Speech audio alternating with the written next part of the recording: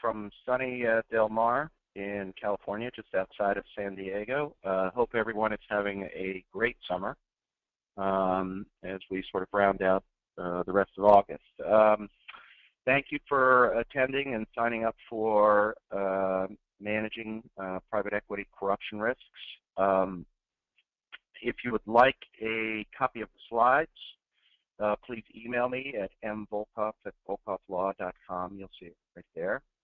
Also, I'm going to try to handle questions as we're going along if you have any, or any particular issues. Obviously, if you have any technical issues, please let me know. I'm hoping it's a far cry to do a webinar from Sicily as opposed to Del Mar, California. So today's subject is, one that's sort of overdue, I think, in a lot of respects, and we'll get into it in a minute. I want to just do a couple commercial plugs here. One is we do work with private equity companies on anti-corruption compliance. We have several clients in that space.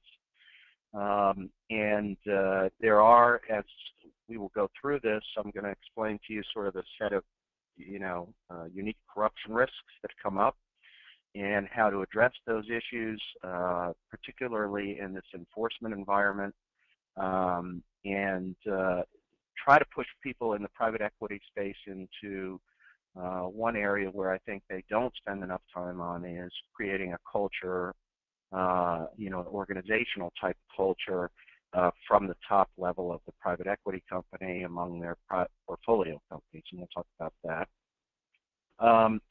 Control issues are obviously very important, and we help with that. Risk ranking formulas are critical when it comes to portfolio companies and managing your risks and creating audit and monitoring type programs in that situation. We do all of this.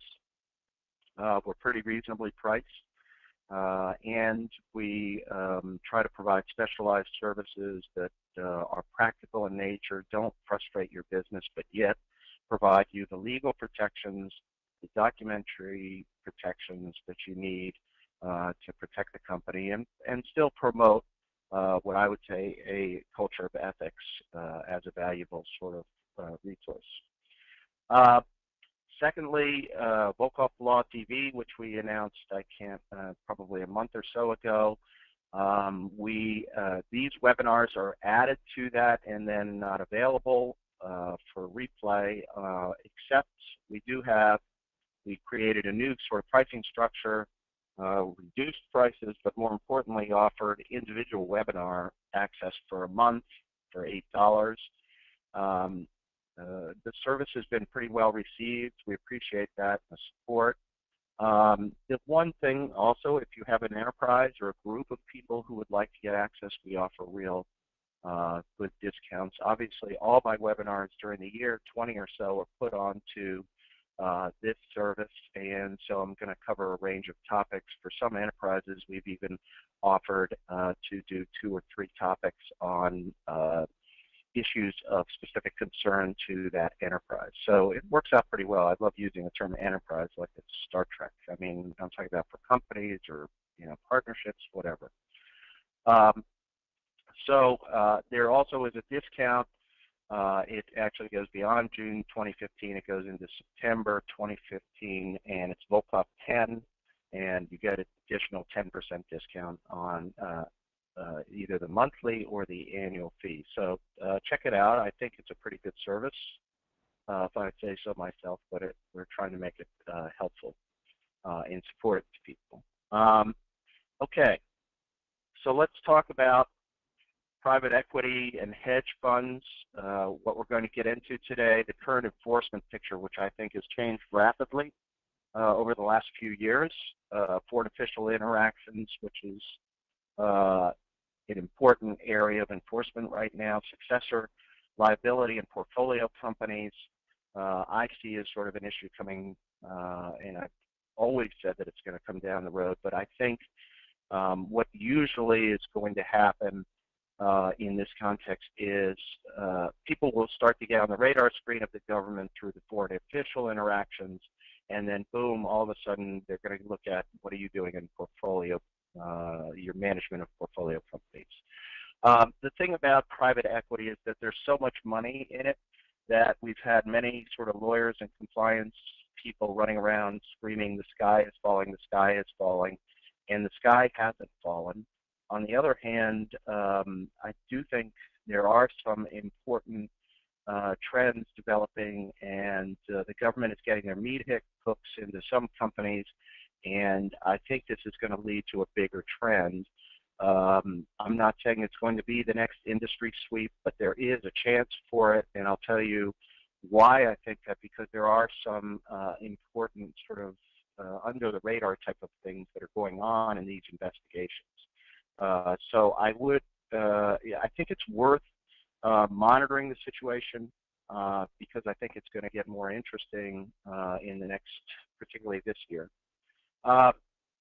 Private equity is clearly a prime target, and I do mean that it could become the next sweep candidate. I mean, we've had oil and gas, we've had you know, the healthcare, pharmaceutical, and medical devices, and you know, a quote-unquote sweep, which is usually just a lot of BS meant to promote law firms and, you know, please scare me, you know, scare everyone into hiring us. But the sweep here that I think could happen, a sweep is really equivalent to having huge amounts of government interactions, not just on the regulatory side. I'm talking about foreign government interactions for business purposes, and that's what we have here when we get into sovereign wealth funds. Neither private equity, I mean, none of these funds, let's be honest, have any extensive history or experience in anti-corruption compliance. They tend to focus on international companies and acquire them, and they tend to look for good deals, and these companies are not going to have any type of anti-corruption compliance infrastructure. I mean, this is just a new thing that's going on. I noticed that in my view, you know, hedge funds shoot more from the hip. They don't have as much sort of infrastructure for screening, reviewing things as much as private equity firms do, and that's just a sort of a cultural sense that I see. And private equity firms, look, let's be honest, they go in, they cut costs, they amass portfolios, and then they try to sell and mix and match and sell and make more money. And in doing so, one of the first candidates, or not even on their radar screen, is anti-corruption compliance. So this is, look, this is an industry ripe for an enforcement action. The government, in even a sweep, the government has been sort of chomping at the bit. So here's my reference to my age. You know, for what it's worth, Buffalo Springfield, there's something happening here, and it is pretty clear, unlike the lyric, in terms of what are the trends that I see that could lead to sort of more of a sweep.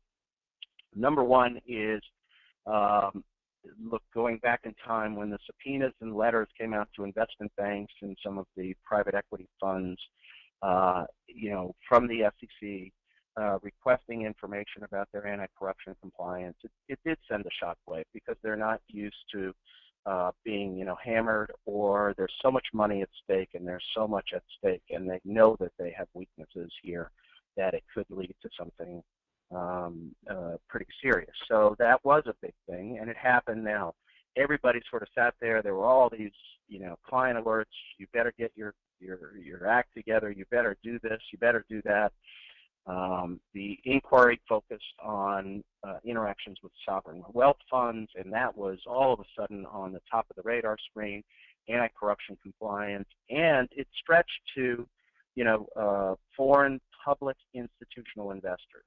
So, you know, in some Nordic countries, for example, you have, you know, institutional investors run by governments for, let's say, the benefit of laborers or government workers or government institutions. So you see that. So the sovereign wealth fund sort of inquiry extended into that. More importantly, I think we had various investigations that led to what I call the Princelings investigation, which is focused on the hiring of foreign official relatives for internships and other positions. Probably the most important fact, which is, of course, is the last one here, is that DOJ recently joined the investigation in the Princeling investigation, and that is a big deal. So in other words, what started in 2011 as an SEC investigation with letters or subpoenas or whatever, that's civil at that moment. Once DOJ comes on board and starts to join, in quotes, an investigation, they always have a liaison with the SEC on every SEC investigation just in case something happens. DOJ will assign an attorney to an investigation. They don't come to the meeting. They're just sort of kept apprised. But if something, the SEC finds something, then they tell them. Well, this is more than that. This is more that it's public that DOJ joined the investigation, meaning the criminal penalties are being considered or investigated in the Princeling matter. And what isn't clear yet is whether it's just corporate related or there are certain individuals, although there are several specific individuals who may be involved in some of these. So this is what I mean in the sense of something is gathering. I do think this might be a big story for this year because two of the targets, and I use that term loosely, not in the U.S. Attorney Manual technical sense, but two of the companies, significant companies, are trying to settle their cases for this year. Now, why is this even more important? And, you know, does Dodd-Frank ever really relate to anti-corruption compliance? It absolutely does. And just as a former prosecutor, you don't want the government in your files. You don't want the government looking around your offices. You don't want the government in there. It's a lot harder for them to find things when they're not, obviously.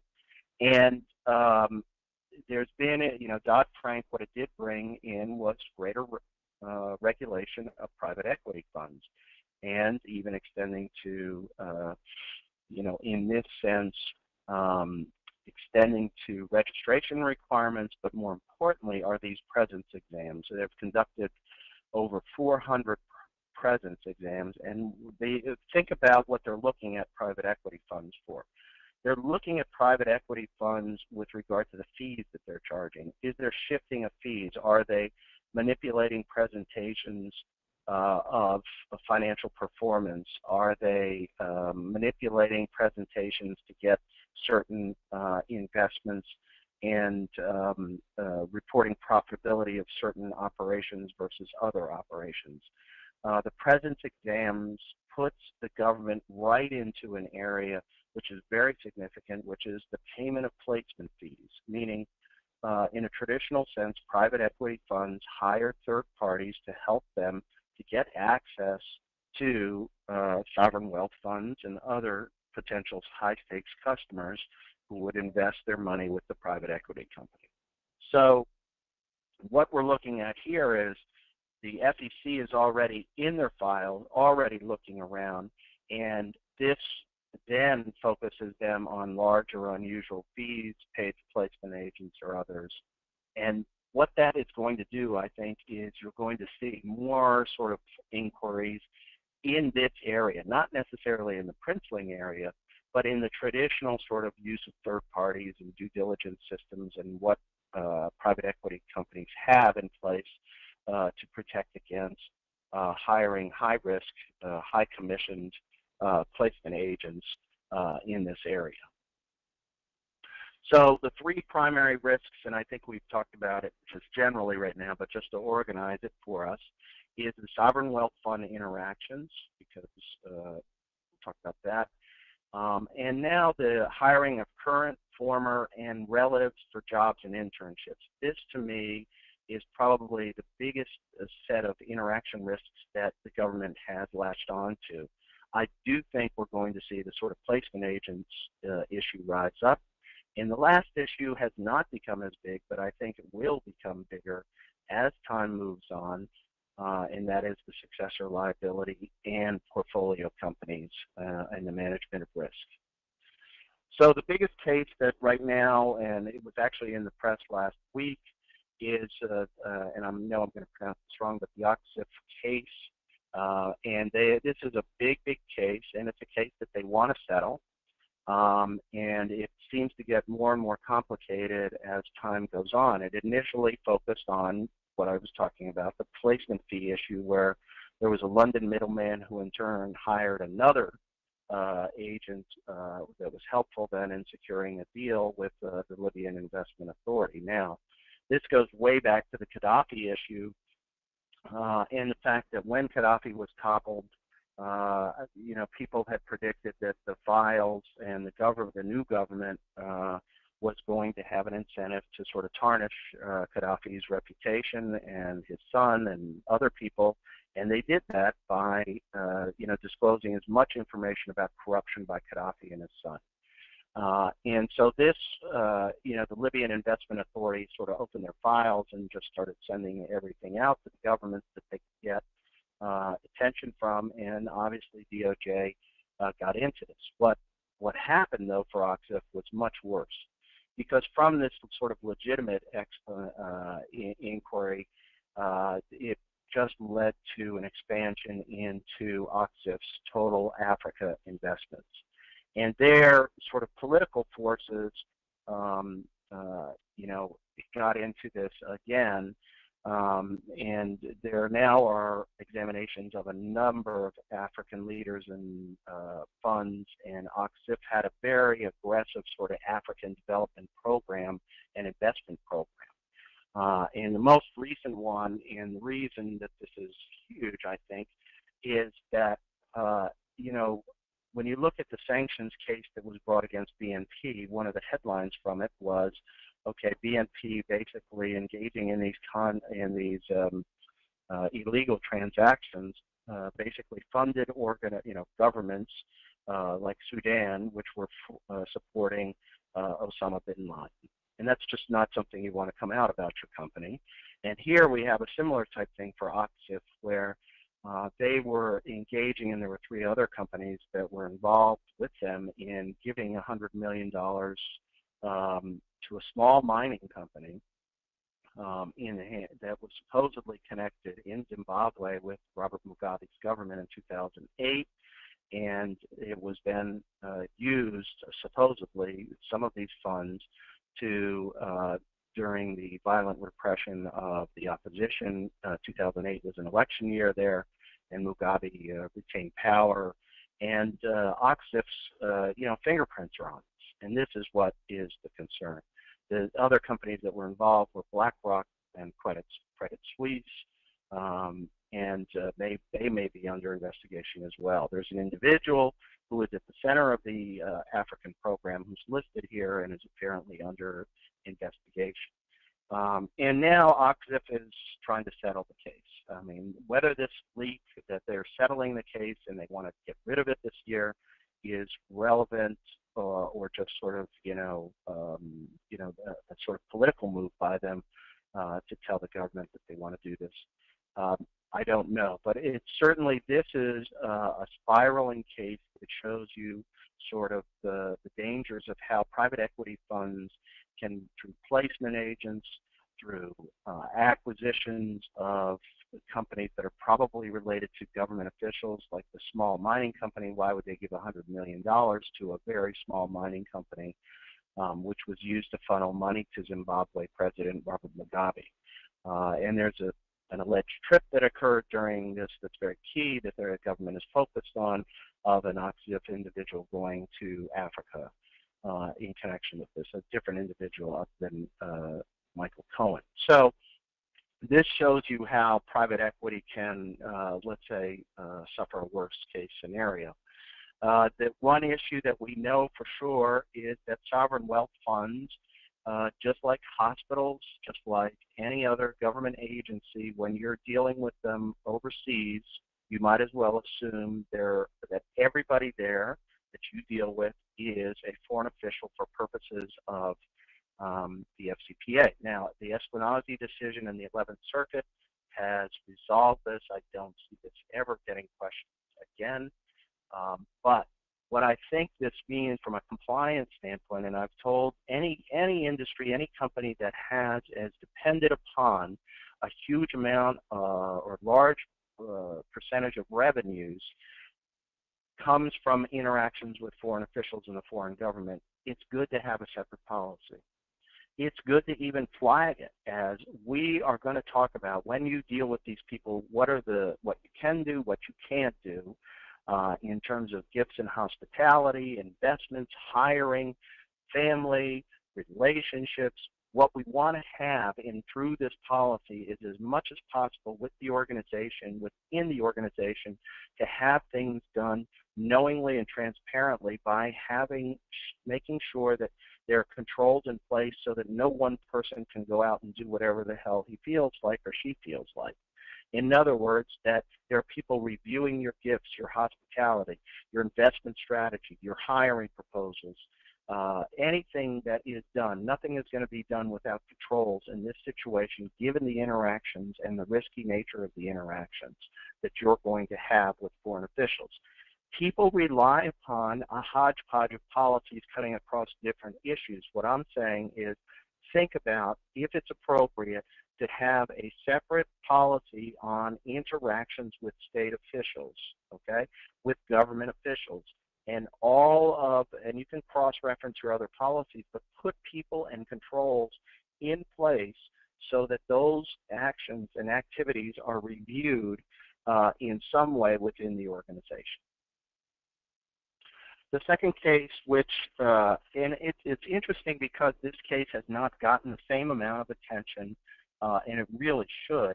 If anything, it should have been really highly focused and publicized among the compliance community as a way to sort of justify what you're going to do if you're working with a private equity client or within a private equity organization.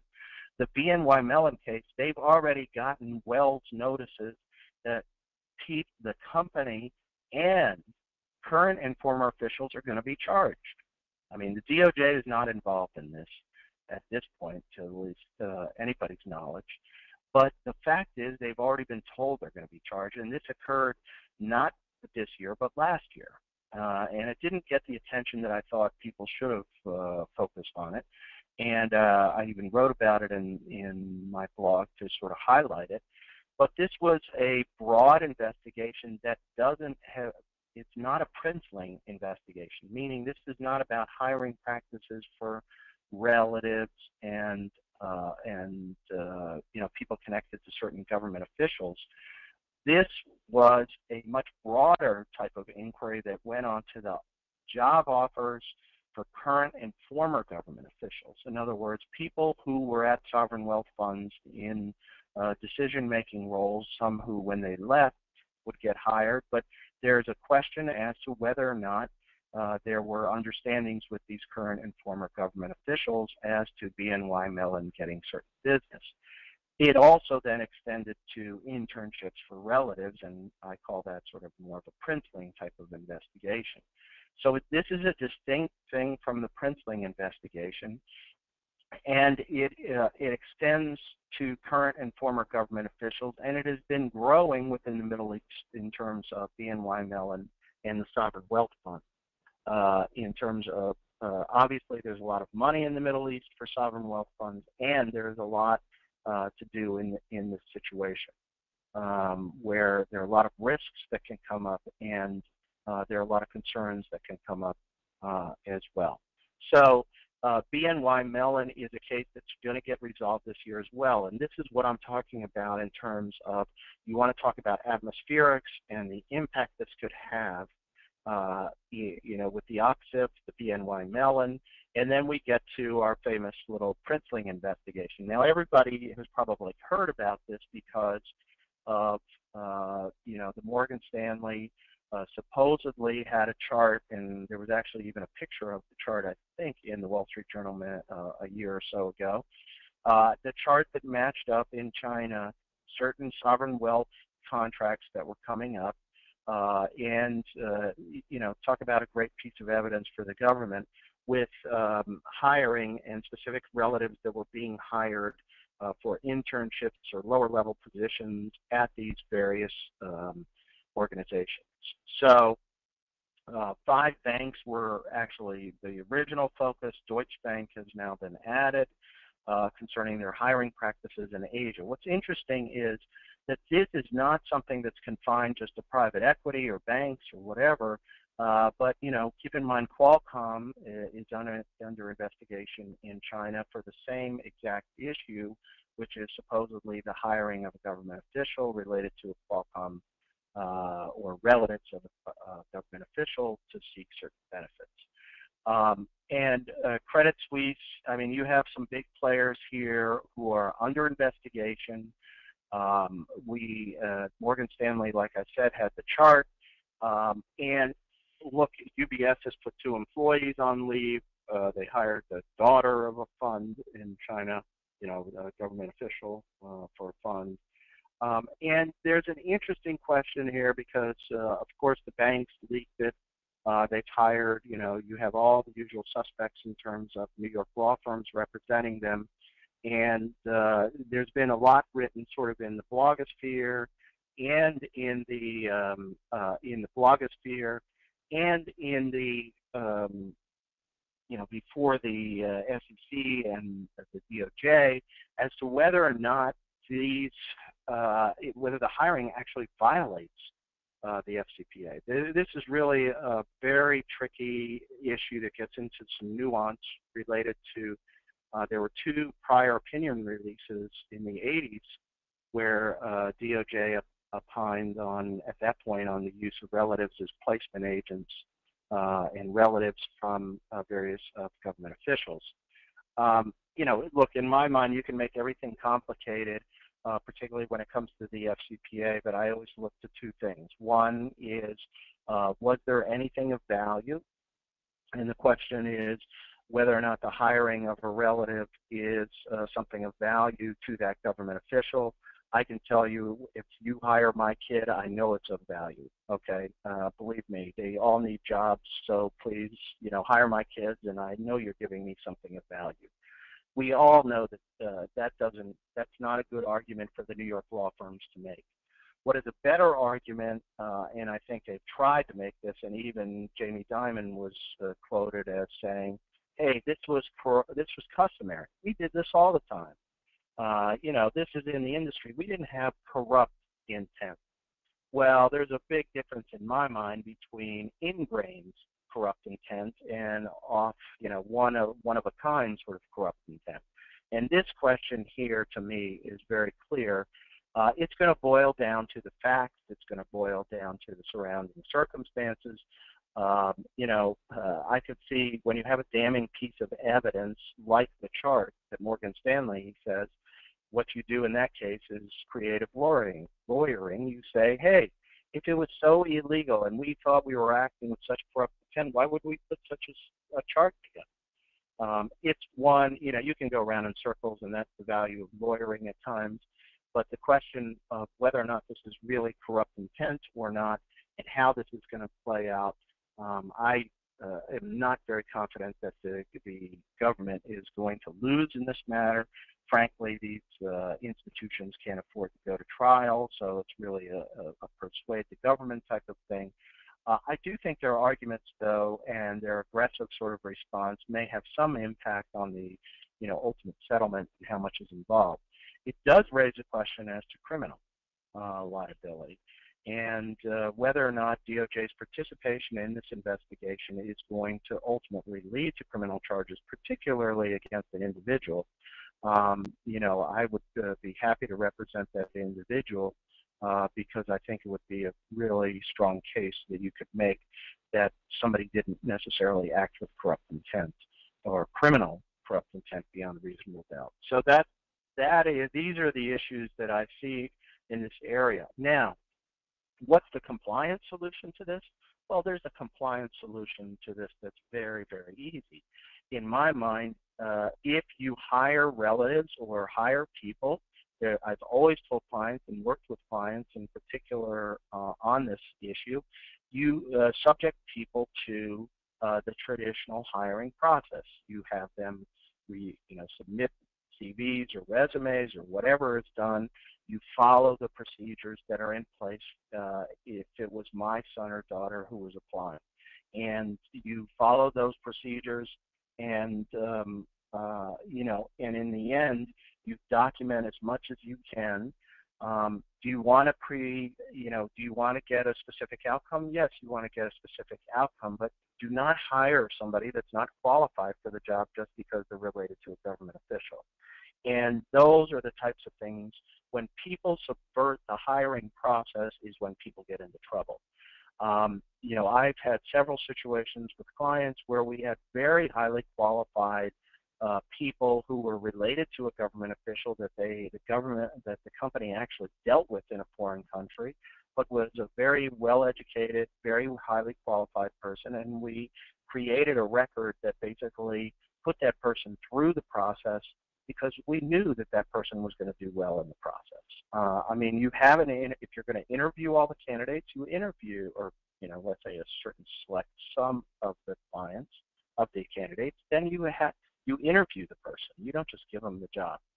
So that's what there are, as I always say, there's always a compliance solution to almost every problem that you face, and particularly in the hiring of officials and relatives of the officials, and former officials as well. In that sense, there are ways to hire former officials as well as current officials. These are not people that you can't hire for because of the FCPA. You just have to do it right.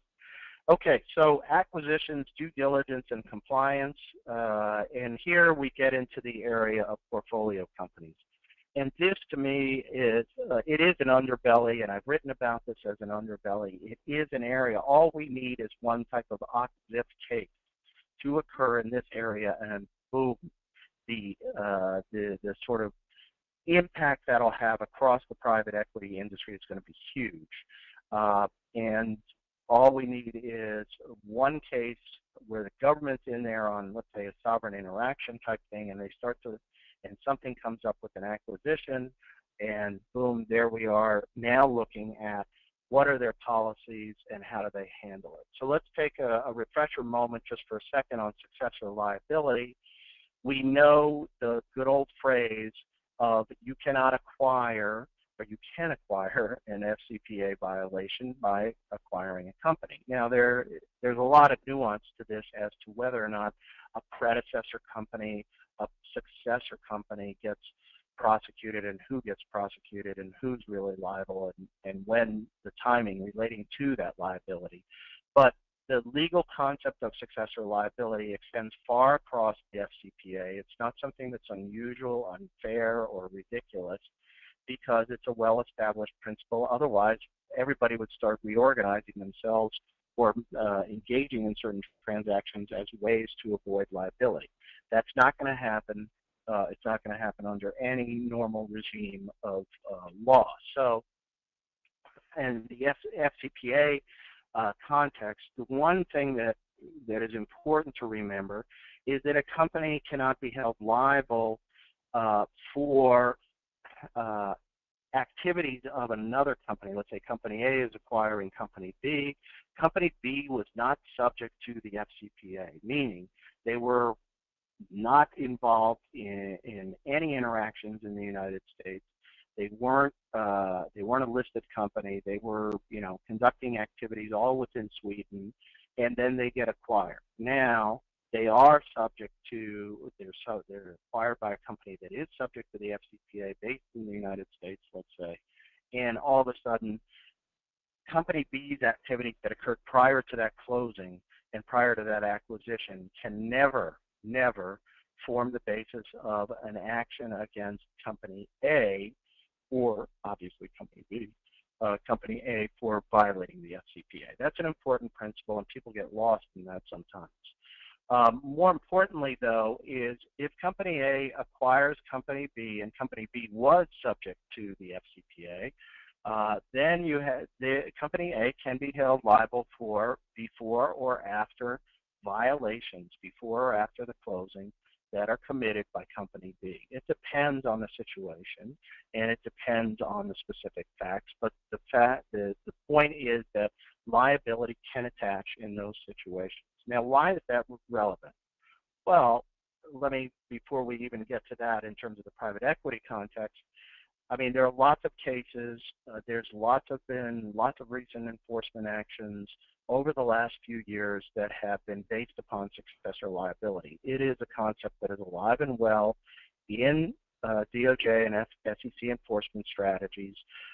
Goodyear was a SEC case that came down this year, and it was a perfect example. Goodyear acquired two companies, one in Angola, one in Kenya, and they did due diligence. It's not clear whether or not the due diligence, but I think you can infer from it that it didn't include any sort of real anti-corruption compliance due diligence. Then all of a sudden, Goodyear got hit with violations that occurred. Now, mainly these violations occurred after the acquisition. They did not, and that was because there were enough years of sort of violations that occurred.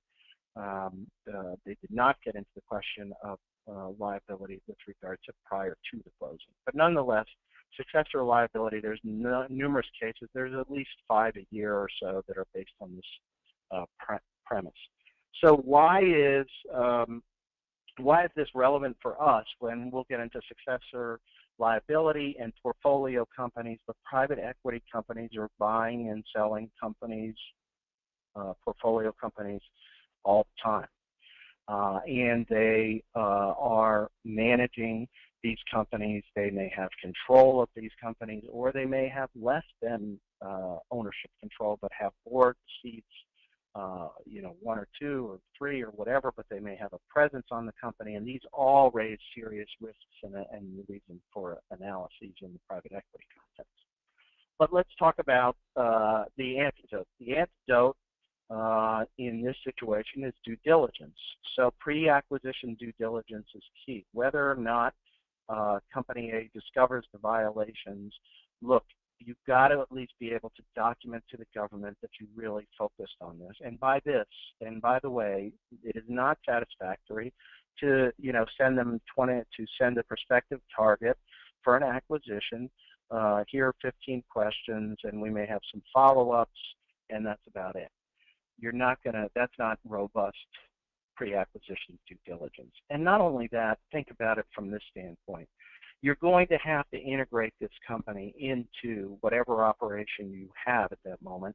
And integration requires understanding and planning and knowing what the heck these people are up to in this acquired company. And for that reason, all you're doing is starting what I would call information collection in the pre-acquisition due diligence phase that's going to be critical for the integration function. So the more you can show a robust pre-acquisition due diligence process, the more that DOJ is going to sort of bless it and feel like they can trust you and feel like you were really committed to doing something in the situation. Now, do private equity funds have robust due diligence? Yes, but not with regard to anti-corruption compliance. And they need to. I mean, it's just a basic thing. In most companies that I work with, we will adopt a separate due diligence policy, not for third parties or joint venture partners, a separate one that covers mergers and acquisitions. If the company, be it a private equity company or a manufacturing company, has an aggressive acquisition strategy, then I always urge companies to have a separate policy, create a separate infrastructure, and review it and approve it, and review it and improve it, and set up controls that are going to document what exactly you did. And I've seen situations where DOJ and the SEC have declined prosecution if there is a robust pre-acquisition due diligence, and they fail to discover it because the government is not being ridiculous here. They know that due diligence does not mean going in and doing an internal investigation and ripping apart a company. They know that there is a reliance on certain representations that occur in the due diligence process, not just in the contract, but in the due diligence process itself. So basically, the company A, the acquiring company, their liability is going to turn on their performance of due diligence, and whether the company then, and what they did in the post-acquisition context. In other words, what integration procedures they had, what ability they had to do certain things in terms of training, bringing them on the same financial system. One recipe for disaster is not to put the acquired company onto the same sort of financial system. But nonetheless, these are general principles that everybody should know and be very comfortable with and should understand in any context. Why private equity doesn't do this, I don't know. It's not that hard. As I always say, compliance is not as hard as everyone thinks. But due diligence on an acquisition, you're already in there looking at the finances. You're already in there looking at everything you can related to their commercial operations. And what is the marginal cost of throwing in or getting involved or assigning one or two people to do the due diligence that's needed on anti-corruption issues. And I tried to, there is an example of what I would call the portfolio company, liability. And this was a case that everybody cites in the private equity context, but it was a case that fizzled out because there wasn't any enforcement action. But the government set in the Alliance case, which was a big investigation, there was, a inquiry based upon possible bribery by a portfolio company in which Alliance held a majority stake. And the fact is they investigated it, and what I'm trying to say to everybody is imagine this private equity example turned up and resulted in an enforcement action. Then I think you're going to see a real sort of change of mindset in the private equity industry. And what I'm urging people to do, and I think everybody has been urging the private equity industry, is, hey, you better focus on this. Granted, they have lots of other issues to worry about with the SEC breathing down their necks, but this is just something they don't want to have to do. So how do we look at managing your portfolio and your acquisition risks and risk mapping your portfolio and risk mapping all the companies that you have? And it's a really difficult process, but it really does break down on documenting a risk ranking process that focuses on the important issues of geography, interactions with government officials, third parties, gifts and hospitalities, joint ventures, and compliance controls, and all the usual suspects, as they say. And these are the types of issues that you have to sort of really look at and apply a formula to. I hate to go back to my formulas and risk ranking for third parties, but this is a perfect example of how you manage your portfolio risk and allocate resources according to a risk ranking formula. And then that allows you to justify to the government that you actually did something, you focused in a cutting edge way. The formula may be kind of rudimentary, but nonetheless it is important for you to do something in this area and make an effort in terms of monitoring and auditing your portfolio companies as they're operating, and auditing and monitoring and whatnot. It also gives you then a sort of foundation against which to manage the acquisition risks of a particular company. So let's say you're going to acquire a new company in a private equity context, and then all of a sudden you look at your risk profile of your current risks, and this company comes way low on your risk sort of ranking system. That may inform the way you do your due diligence, how robust your due diligence is. And if you document it and why you did certain things, you're going to be fine when it comes down to it. So this is what I would say, this is what you really have to do in terms of that. Due diligence, and somebody asked a good question, well, if due diligence is not defined and clear about anti-bribery and anti-corruption procedures, what is its purpose? Well, look, in the end, due diligence is done really to document and demonstrate your consideration of relevant risks. Due diligence is a process by which you create a set of procedures to document and consider these risks and weigh these risks and then assign appropriate levels of resources. Is there a formula for it? No. but there is what I would call an easy element test, which starts with a risk assessment, which starts in the context of a due diligence. I can give you 11 to 15 categories of things that should be included on a chart for due diligence purposes, and you can fill them in. So that's my point. It's not defined in terms of how much information is needed on a particular thing, or how do I weigh something, and do I put 25% on this or do I put 5%? There's no formula, but there is what I would call certain factors and certain issues that have to be examined, and some of them are listed here in this slide. So covering all your bases in this context in when you're conducting due diligence, and what exists and what needs to be added is you can create a basic risk matrix which looks at the nature of the business, the countries of operations, the the nature of the interactions with foreign officials. Are we selling product? Are we not? If you're a sovereign wealth fund, look, let's be, you're dealing with a sovereign wealth fund. It's going to be risky. The question is, who are you dealing with there? If you have third parties that are placement agents that are helping you, et cetera, et cetera. Another good question, are there markets in which it is simply imprudent for companies to make acquisitions or hold ownership interests? That's an excellent question, and my answer always is no. There are no markets that you shouldn't get into. My question always is this: I think it's wrong for compliance people to ever tell a business, you cannot go into this area, it's too risky. That means you're not doing your job. What you do say is, look, we can go into Russia, we can go into Equatorial Guinea, or we can go into some of these other high-risk places, but we got to go in with our eyes open.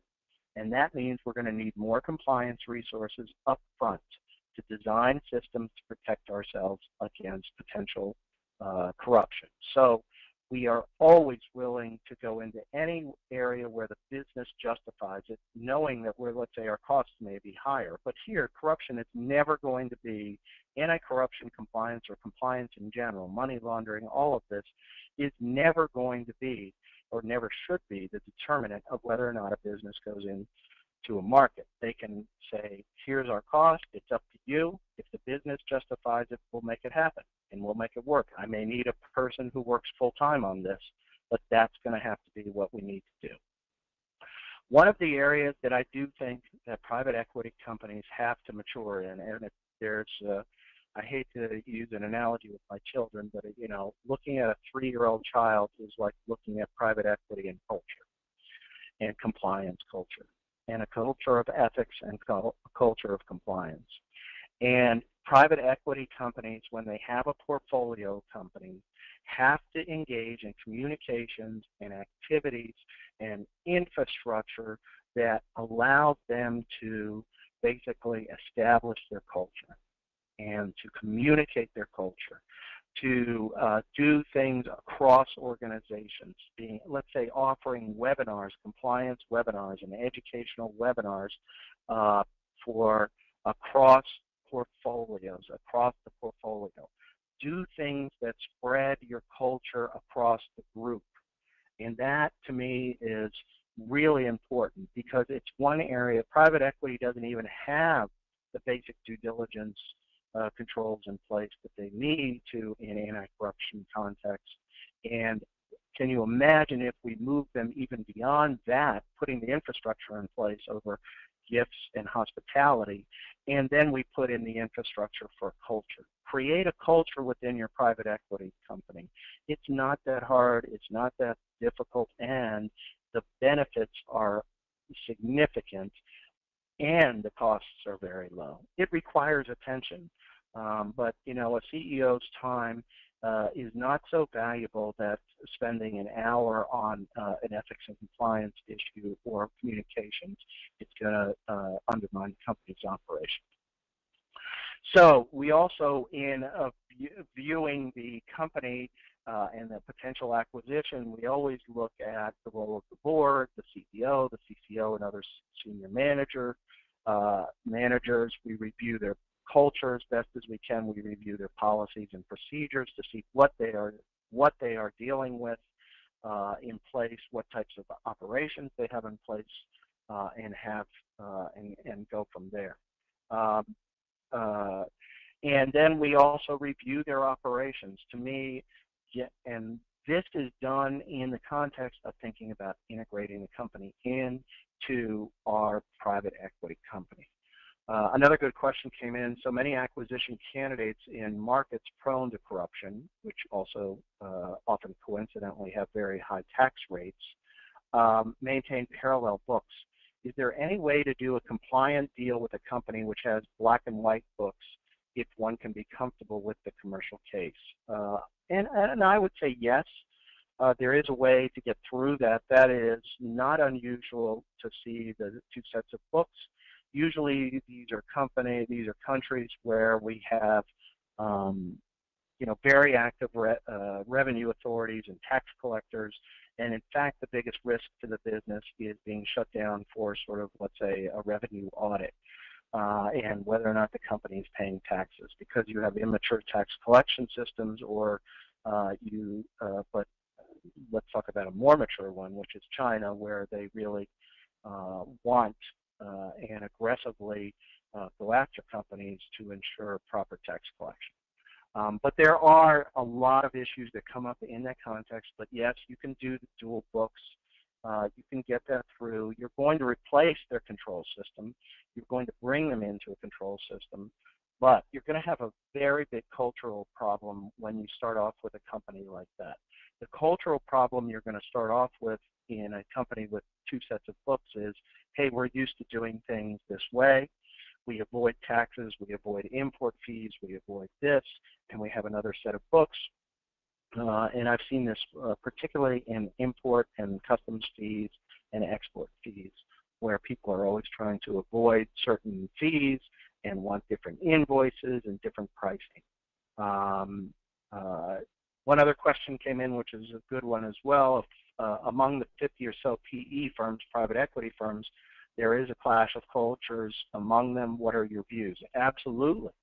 We have private equity companies that have grown and then become very, very big, but they started as not shoestrings, but they started as small, and they started as a startup, and the managers who were from those days are still there. And they still run a gigantic company as a startup. That's a dangerous culture, versus people who, let's say, were in the more in financial institutions, more heavily regulated and institutionalized places, and then start their own private equity. They know what the controls look like. You may have the reason they go into private equity is to avoid all the regulatory frameworks. But now the SEC is catching up with them. But you still have a real big culture clash between those types of private equity companies and those companies that are sort of more of the startup mentality. So those are you definitely see that in the industry. Integration and incorporation. Well, integration and incorporation is really often ignored and the cause of major compliance problems. If there's anything I can say, the number one thing in terms of integration, or let's say two things that needs to be done with regard to integration, is train and get your people into the newly acquired company. And number two, make sure that their financial system is compatible and they're brought on to all of the financial controls.